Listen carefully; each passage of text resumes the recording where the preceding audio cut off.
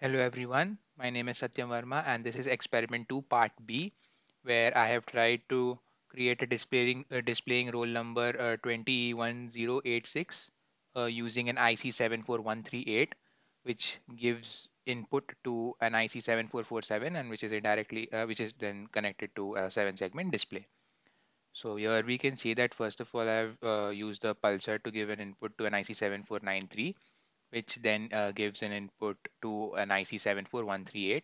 I have directly connected Q3 to MR1 and MR2 in order to ensure that this gives only a 3-bit output over here. So what I have done here is the logic that I have used.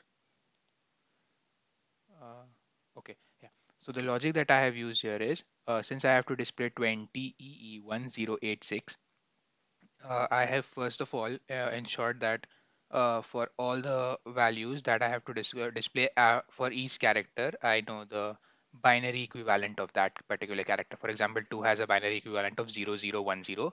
Here A3, A2, A1, and A0 actually mean the inputs over here for IC7447, these pins.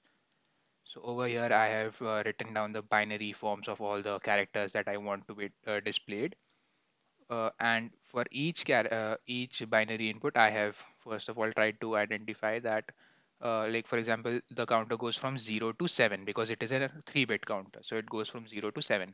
So at 0, we have Q0 at 0, that is low state, and rest all are at high state. Similarly, for 1, we have Q1 at low state, and rest all pins at high state. So the basic logic used here is that, for example, A0, it stays low for all values except this particular value, which is 1, and that corresponds to Q4. So therefore, at the decimal number 4, like the fourth count out of 8, like from 0 to 7, so there are 8 counts.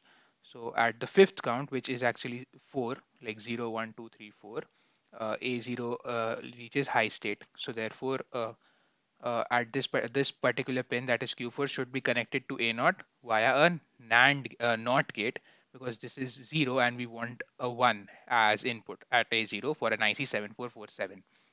Similarly, for A1, I want uh, like 0, 2, 3, and 7 as high states and rest all as low states. So therefore, I would ensure that Q0, Q2, Q3, and Q7 are connected to A1 in such a way that if either one of them goes to low state, I get a high output at A1.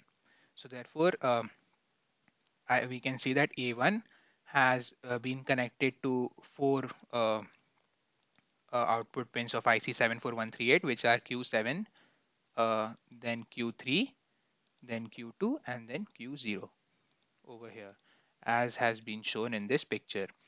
Similarly, A2 has been connected to Q2, Q3, and Q7 over here, as can be seen.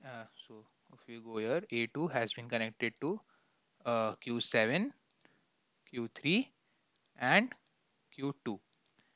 And in the end, A3 has been connected to Q2, Q3, and Q6. So A3 over here has been connected to Q6, then 3, and then 2.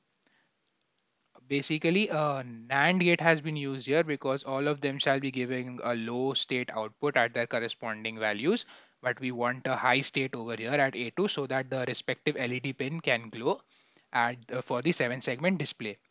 So therefore, if this logic works, we should get a display of 20EE1086 corresponding for the 3-bit output, that is from 0 to 7.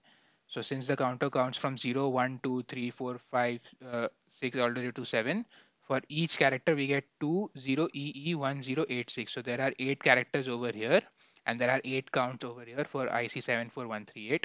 So the output should be 20EE1086. So we'll be checking that now. I'll reset it and I'll run it. So EG2 0 E E 1 0 8 and 6. So as we can see, we are getting an output. For E, we are getting such a character because we can see over here that for a 7-segment display, the binary input that gives E as an output is like the decimal input is 14, sorry, and we can see the over here that it corresponds to E. So this is how the E looks.